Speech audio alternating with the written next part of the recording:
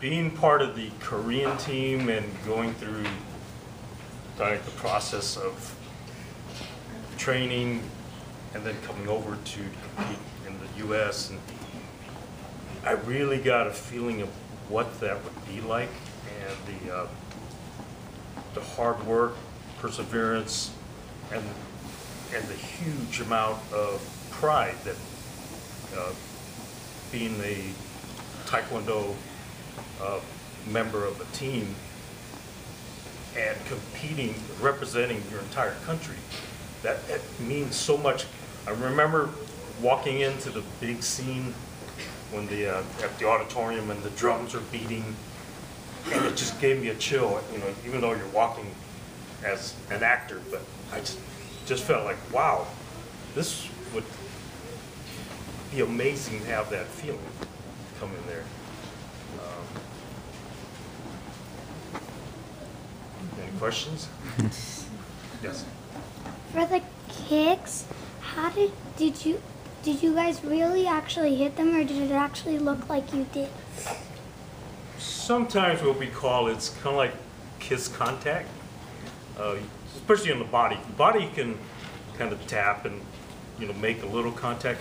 Usually on any kind of a face hit, we try to not because first the other guy's not going to really like it, and then we have to probably do like 10, 12 takes of the same thing. So if you hit somebody, and even if they got a little black and blue, then it won't match for later on if we shoot something in another scene. But primarily we don't want to hurt each other because we're all friends.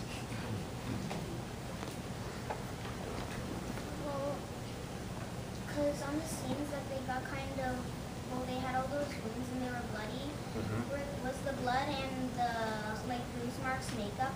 Oh, absolutely. There's a special makeup blood. Oh no, are you saying there's no real blood?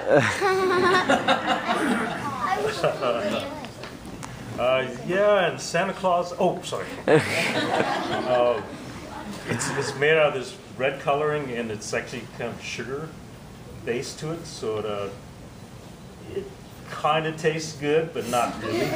Sometimes they have you put it in your mouth, and then before the take, when you get hit, you go, oh, and you see all this coming out. So it's one of those nasty stuff, and also it's after doing that for several times, it's like, okay, I've had enough. And then bruise marks, they would do everything from coloring your face. Sometimes they put what is called a prosthetic, so it's like this little latex piece of, so you can put a big lump, so you can have like a big, like black eye that covers your eye, your eyelid can't even open. So it looks pretty scary sometimes. Oh, I see. Even worse is when you do a horror movie. Then you have a knife sticking out, and you have to walk around with this knife, have lunch with it. But usually they put like half a knife in there, so it looks like the other half's inside you, and then they put it like this little plate, and they glue it onto your body. It's always fun to go home after work. Did you have something? No. Okay. The actors who were not martial artists, were they using stunt doubles, or was there someone there to train them to do? Because as a parent, I don't know what the kids and the teachers here know. So I wasn't able to tell much of the difference, as I'm sure that was Right. part of the goal of the movie. But how much training did those people actually have? I was fortunate enough to fight Eric Roberts. So he had, I think, a few months prior to shooting, some intensive training. He did not have a stunt double. It was just me and him. I got smacked a couple times during rehearsals and training. But things happen. As long as it's not intentional, it's okay.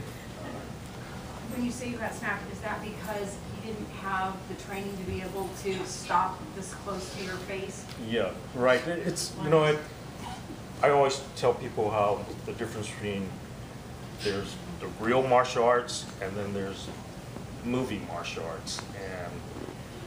And, you know, we're taught to kick and punch like past the target instead of just right in front.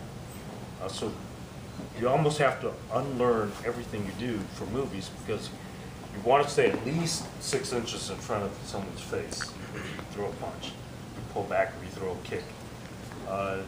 So really, what's important to have the foundation of real martial arts, then you have the right balance, the right distance and timing. So that part is still the same. It's just distancing and the opposite of telegraphing. You have to telegraph on a movie you want, here comes the punch. But in a real fight, you just want to just poof, pop one in. So that part is the opposite. Did you ever find yourself where you're supposed to take the hit as far as the movie goes, and then you have a reaction to just get out of the way or block it or something like that? Sometimes I've worked with actors that in the middle of this rehearsed choreography, suddenly I'm looking at their face and you know they just forgot everything. They're looking blank at you, and I said, then you have to say, okay, what is he going to throw? And the director hasn't yelled cut, so you said, all right, I'm on my own. It gets scary sometimes, and you're not supposed to hit the actor, so that's rule number 1. Were any of the fights like the result, like, were any of the choreographed, like, were any of the ones in there just a result of someone going completely off what was planned? No, we pretty much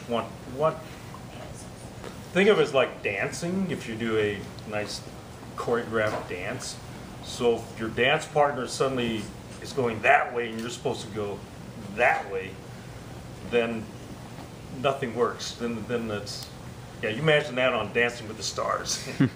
So as he throws her in there and she doesn't, you know, and he moves away. So a lot of times it's about safety. Also, it's very important about performance and just how it ends up looking on film.